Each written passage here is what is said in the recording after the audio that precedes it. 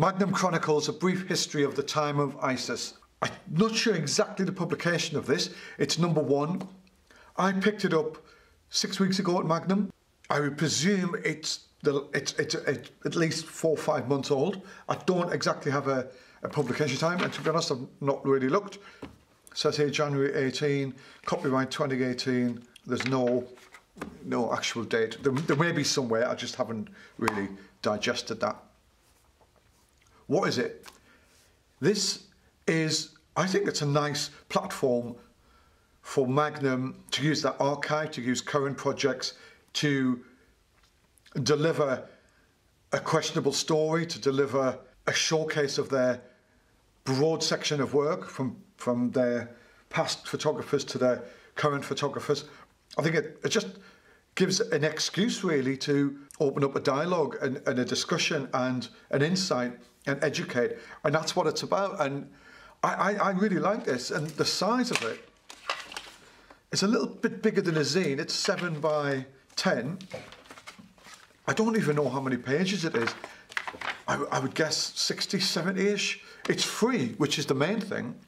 You can pick it up from the Tate, Foyles, Autograph, Photographers Gallery, Magnum London, Magnum Paris. There's a list, a massive list. Go onto the Magnum website and search for Magnum Chronicles. So you will notice that it's in English here, and I presume this is Arabic. And if you start at the back here, like this, it starts off in Arabic. And maybe it goes this way. This is a Kudelka shot, and it goes right to the end. And you can go the English version, you can take it from the curator's note right through to the finishing part, which would be in Arabic. So, Peter van Agmal, I do apologise if I haven't pronounced that right, Peter. He's a curator, and what's special about these things, these little books, is that one of the photographers at Magnum curates this, and this is Peter's turn. #1, something he knows a bit about. If you look at Peter's work, and you can see that it's connected with the US Army and stuff like that. Anyway, I'm being brief. So, who's in this? Well, it starts, I think, with a Injmaraf picture in 1956, George Roger in the 60s, I guess depicting the Middle East, depicting the areas, right through to current work about 2016, something like that. And here's the curator's note from Peter, and it has been the sort of timeline essay and stuff like that by Peter Harden, who's an expert in the Middle East, I think formerly of the International Crisis Group and founder of Schnapps. Here's a thank you. The design is Yolanda Kumo Design, New York City, bit from the newspaper club. So that's Two Young ISIS Fighters by Lorenzo Meloni, and this is Moises Saman. This is a shot of, what is that shot? The man walking along the desert in the town of Halihah, Iraq's Arbor Province. There's really small print. The man that to Ramadan, the displaced ISIS. Oh, this was a displaced person when ISIS arrived in the city of Ramadi. Okay. Like I said, I'm just opening this. It's fresh to me, and I'm just sort of picking everything up as I go along here. So, standard format is a timeline, which I think is Peter Harding's work. Now, what's interesting is that we move throughout this book into a landscape format. And let me just check to see if there's any verticals put in here. I'm not sure, just on the first glance, that there is verticals in here. And it seems by the cover, I guess that the cover is horizontal as well, which interesting lends itself to the whole design of the book. So, could we have done the whole print out like that, rather than coming like that? Who knows? So, here is the Injmaraf shot, 1956 in Syria. I guess it's sort of establishing the peace and tranquility. Let's just bring this down. Okay. It's really lovely quality. This is George Roger, this is Damascus, Syria, 1956, and here's another shot of Syria, and this is the ruins of Palmyra. And I think this caused a bit of controversy, didn't it, with ISIS in the last few years. Look at that, 95. Isn't that beautiful? How you go, yeah. Look at that. Let's bring this down a bit more. Just give it a bit of time to focus. Isn't that beautiful? Syria hammer. Look at the colours. That is just superb. What a shot. Alex Margie, or Alex Meyer. Excuse me, my pronunciations are all over the place, and it's a little bit in Arabic there, sort of there, and then it's the English version. A shot I know well. We've analysed this a lot. This is a Larry Towell shot of 9/11. I do a lot of this. I used to analyse this a lot with the students, and we would just sort of think about that decisive moment, and we were trying to build a narrative up to pictures, and thinking, I'd get my students to think, what is it saying? What do you think it is? You've got to remember, some of these students are only 16, 17, so it's a little bit before their time, 9/11. But then we look at it objectively, subjectively, and then we try to think about that this is a moment in his life. Where did he go 10 minutes after that, and how did he get 10 minutes into that shot, and where was he before? And we're trying to make a visual timeline using other pictures of how we maybe ended there. It's an interesting concept. It's about narrative. It's about being objective and subjective and learning and contextual references and stuff. I find it's a fascinating shot because you could read into it a million ways, you know, like you could be looking as though he's reading a piece of manuscript, or he's just reading a book, or is he shell-shocked, or is he having a nose at all the confidential papers which have dropped? So it's a great shot, as is this shot here by Bruno Barbie, and that was in 91. I would think this is when Saddam and his soldiers set fire to the oil wells in Kuwait. You should go and pick this up.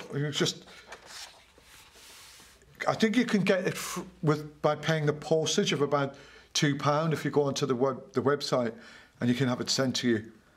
It's definitely worth a look. It's limited edition, well, so it's not going to be around forever. Syria, Damascus, and now we're in 2003.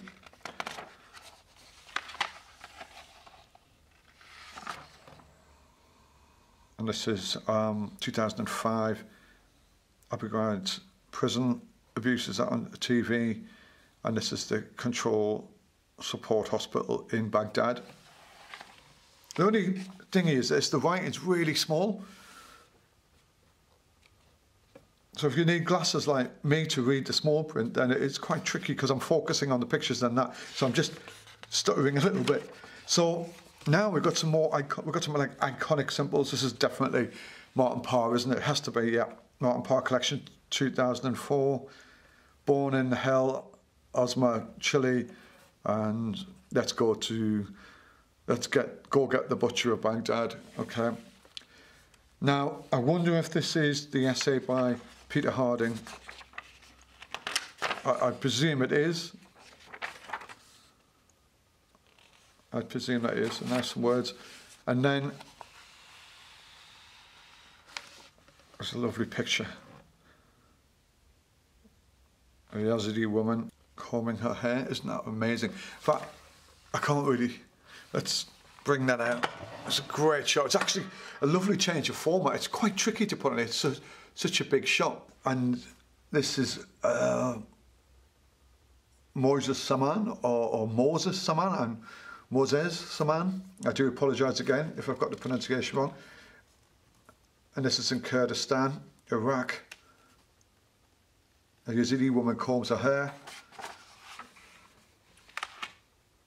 And this is in Syria. In Syria. All of these are sort of shots in Syria. I'll bring it down a little bit more. Just give it a bit of time to focus.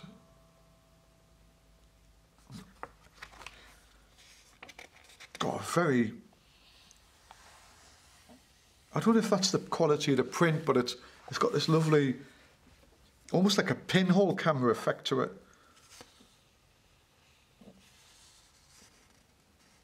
Lorenzo Maloney. Look at that. Alex Marjorie. That's amazing. I just wonder if I'd best to show you what's coming out on this side.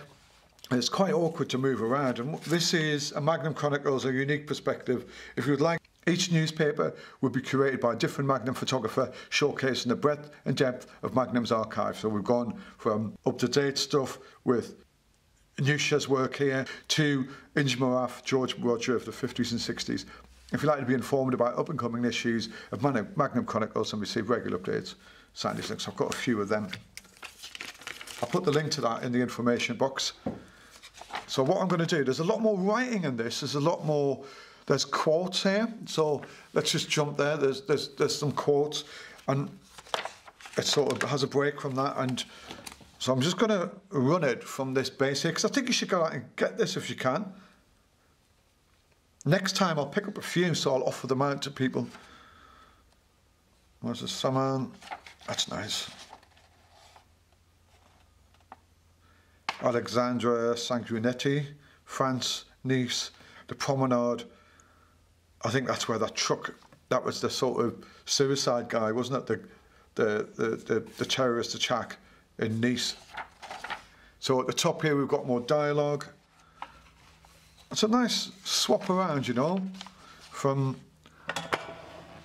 format. I really do think this is nicely done, actually. So it's got some lovely design into it. This is one of Peter's shots. It's Iraq 2017. A man badly injured by shrapnel in the eyes at Mosul. Wow. Again, it's when it turns out like it's on this full fold, it's 10 by 14, so it's pretty big, you know. And what we got here, we've got Pa again looking at the. You've got headlines,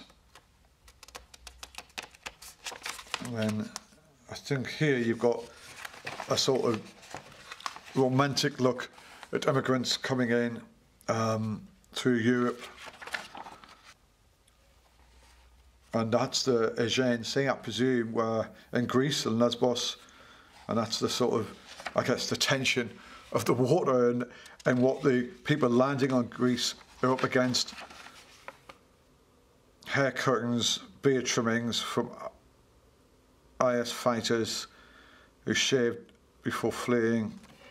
Okay, their position in Syria in 2016. So they cut off the beards and make them fit into an ordinary, they're making them look sort of like everyday citizens and stuff like that. A soldier from Assad's regime is executed by ISIS in a town. Oh wow, he's just about to be beheaded. And people are videoing that. That's incredible. I mean, Osman. Wow, I guess that's, as it's happening, there's a bit of blood there.